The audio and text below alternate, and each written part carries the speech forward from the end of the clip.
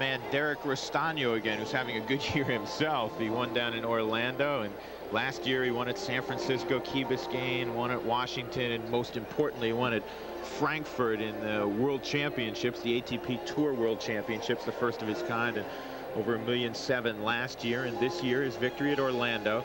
A great serve. He's a good volley, and there's another American that is going to continue rising. Is he still living in that VW van? No, I think he's picked up a little bit.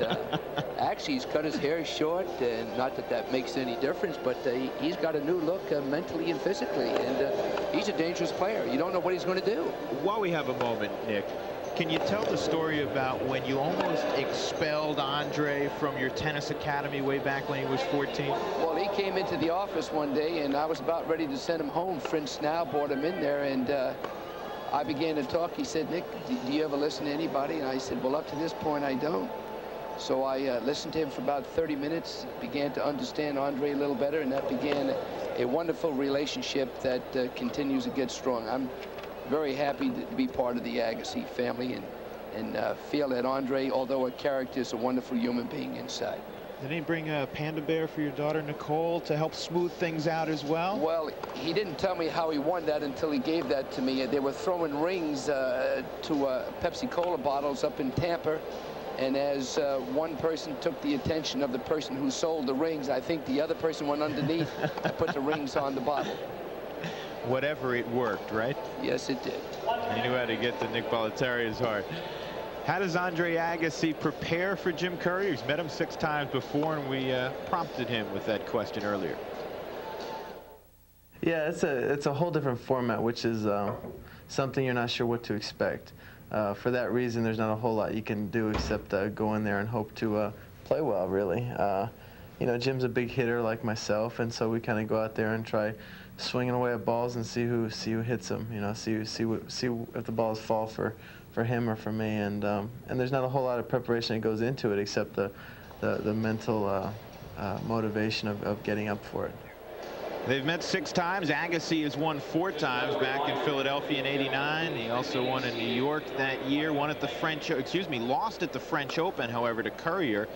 And they met again last year at the French Open, and Andre avenged that loss in the round of 16 in 4 sets. And then at Indian Wells this year on a hard court, Jim Courier won in the round of 16, 2-6, 6-3, and 6-4. Courier said he had gotten blown away in the first set, and said, hey, got a hold of himself and played much better and actually won the match. Went on to win the tournament as well.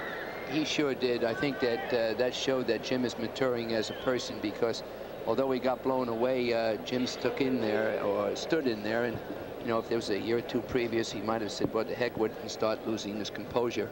Is it fair to say that he was his own worst enemy a couple of years ago? I think so, and actually he proved out to be an asset, because he wouldn't be where he is today, because he kept on wanting more out of himself, and he's learned how to control his temperament, and I think that's terrific for Jimmy.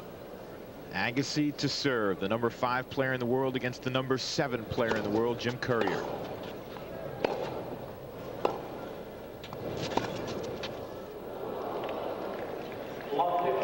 There it is. He starts out with that little drop shot. He threw in a kicker second serve, and he actually tried to catch Jim off guard by throwing in that short drop shot.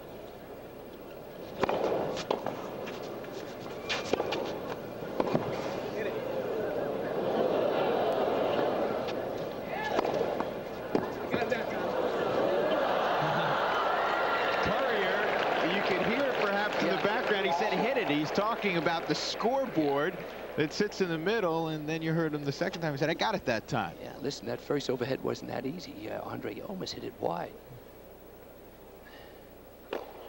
So Agassi, always the consummate showman, with an ace there at 30-15, but Jim Courier early in the match, perhaps trying to show him up. He quick served him that time. He hit the ball going up, what actually caught Jim off guard.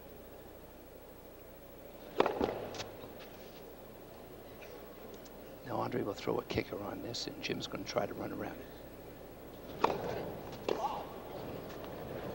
30 all. Agassi wants to see a mark, and he's comfortable now I think so. the ball was out. hard to tell on the slow motion replay. Second serve, 30 all.